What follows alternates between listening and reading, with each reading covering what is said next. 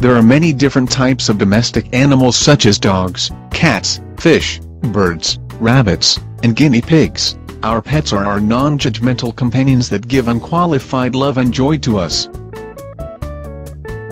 However, our pets could also give us germs and parasites that can make us ill. Any disease or an infection that is naturally transmittable from vertebrate animals to humans and vice versa is known as a zoonotic disease. Now researchers have found 2.2 million human deaths every year due to zoonotic diseases. Zoonotic diseases are caused by all types of pathogenic or infective agents such as parasites, bacteria, viruses and fungi. Ringworm or dermatophytosis is a skin and scalp disease caused by several different kinds of fungi. It makes a bald patch and also itchy ring-shaped rashes on the skin or scalp. Ringworm is transmitted from direct contact with an infected animal's skin or hair. Dogs and cats, especially kittens or puppies, can have ringworm that are spread to humans. Rabies is a disease caused by virus. People usually get rabies from a bite of an infected animal.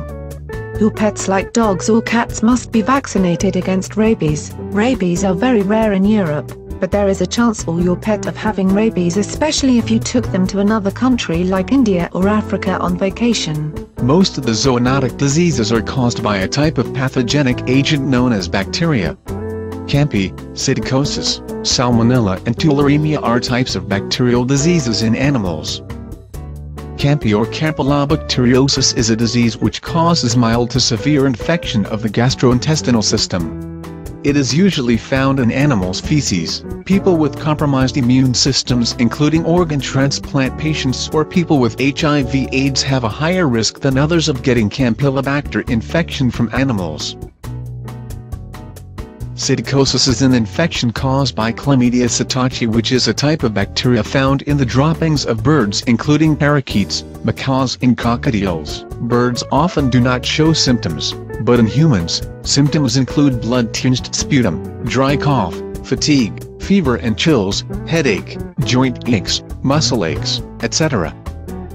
Salmonella, also known as salmonellosis, is another type of bacterial disease caused by the bacterium called Salmonella. Most people have diarrhea, fever and stomach pain that start 1 to 3 days after they get infected.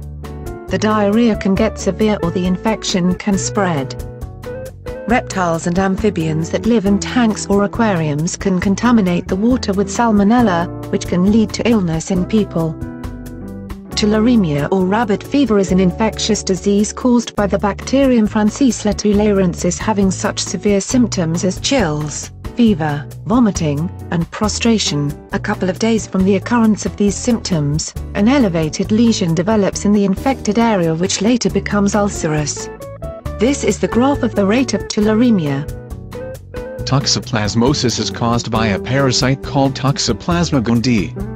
Most people who get it do not get sick, but some will get swollen glands, muscle aches and feel like they've the flu. Women who are pregnant should really be careful because this disease can infect the fetus and cause an abortion or malformation. Toxoplasmosis is passed from contaminated cat feces, and they catch this disease by cleaning cat litter or touching dirt where cats might have defecated from. Prevention is really important. As some people may say, prevention is better than cure, or an ounce of prevention is worth a pound of cure. Here are some preventions. Be aware of zoonotic diseases and your potential for infection. Wash hands thoroughly and frequently after petting an animal. Supervise your children to ensure they wash their hands properly and avoid hand-to-mouth activities such as thumb sucking or eating after animal contact or even kissing your pet. Vaccinate your pets against rabies and also yourself. Avoid handling stray animals. Those were some precautions you could consider. Thank you for watching this video and hope you learned something new today.